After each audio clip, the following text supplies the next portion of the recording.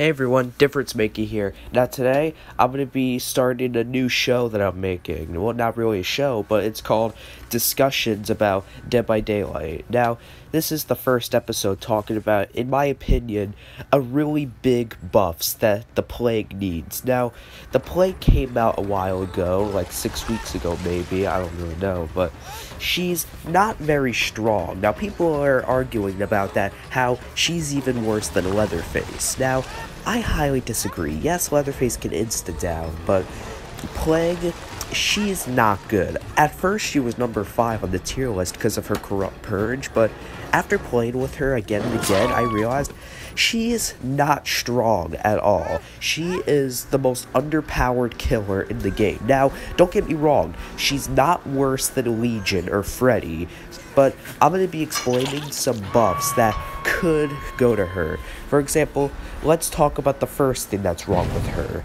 So for number 1, her power does not help her in the chase. It doesn't help her at all. Alright guys, so the Plague's power, so if you don't know how she works, I'm going to explain it. So the Plague's power is called Vile Purge. Now what Vile Purge does is, when you vomit on someone, yes, we have a killer that now vomits, if you don't know this.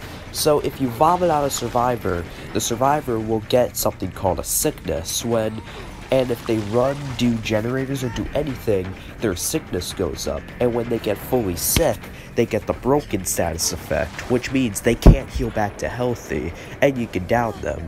But if you vomit on something and they touch it, they get infected. If they're fully infected and they get saved, the person who saved them gets infected. And when they're fully infected, they have to go to a pool of devotion, which is like a fountain, and then heal themselves up.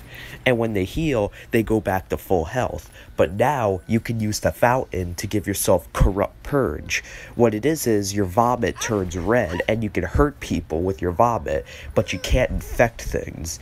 Now, that's how her power works. Now, it sounds great how you can infect people and make them broken, but here's the problem with her power. Now, it sounds great how you have, it's like Huntress with Corrupt Purge with, unlimited, but it lasts for 60 seconds, and you have to go up to a fountain to use it.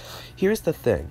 When you get someone infected, it doesn't help you at all. It doesn't even help you win your chase. Now, it sounds great to get someone broken, but if they're broken, I've had a game where they didn't even go to the fountains to heal. Yes, even though they're in the broken stage, they can still do generators and basically rush your whole game. So, that's another thing, and even if you get them to broken state, they're not going to use the fountains, because, they're not going to use the fountains at all, because, even if they're broken, they can still do generators. There's no negatives to being sick. Okay, for number 2, this is going to be my idea of how we can buff her sickness to make it more better. Okay, so, my ideas to buff Plague is that, here's my idea. So, when you vomit on someone, this is going to be a fun one. When you vomit on someone, they'll get the sickness, but when you vomit on them, then they'll throw up. And when they throw up, they get the hindered status effect, which means they'll get slowed down when they vomit.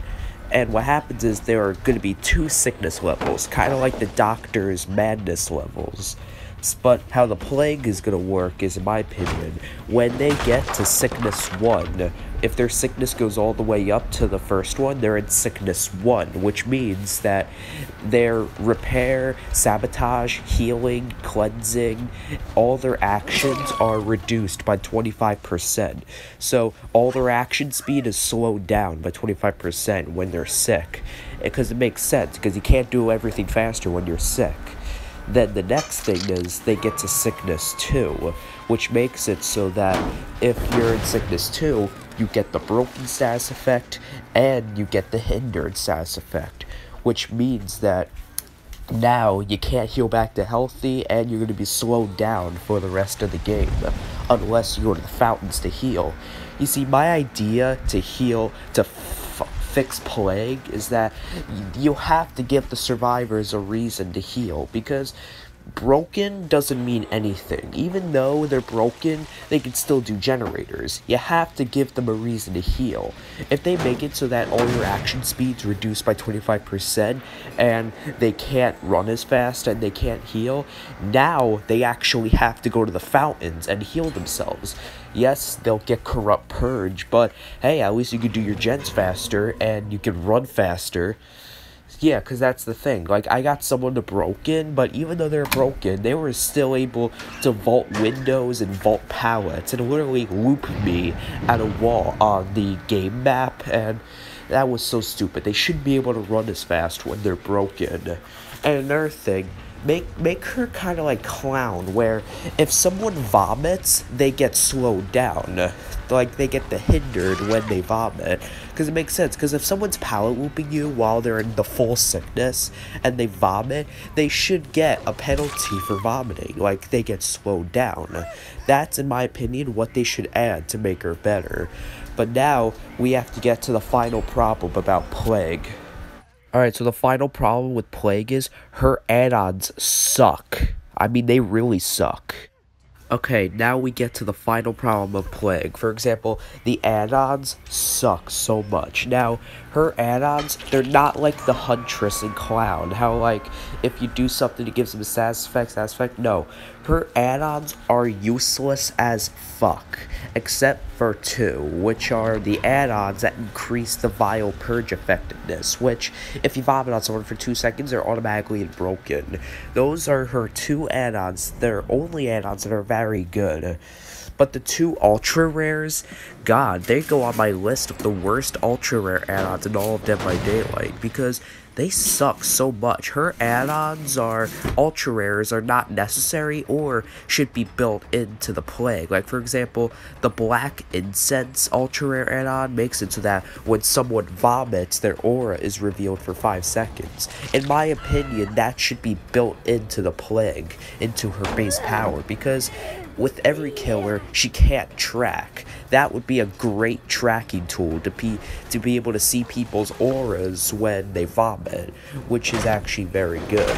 Then the Iridescent Seal, oh my god, it sounds great. It sounds great on paper because when a generator gets complete, you get Corrupt Purge. But there are too many negatives to make it an ultra rare. Like, for example, if you have Corrupt Purge, it moderately decreases your movement speed when you're holding Corrupt Purge, and it tremendously decreases your Corrupt Purge time. So basically, you're not even going to have Corrupt Purge that long, and you're going to be so fucking slow when you're holding it.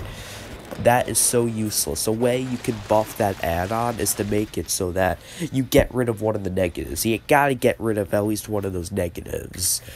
So that is the worst ultra rare add-on. Horrible add-on.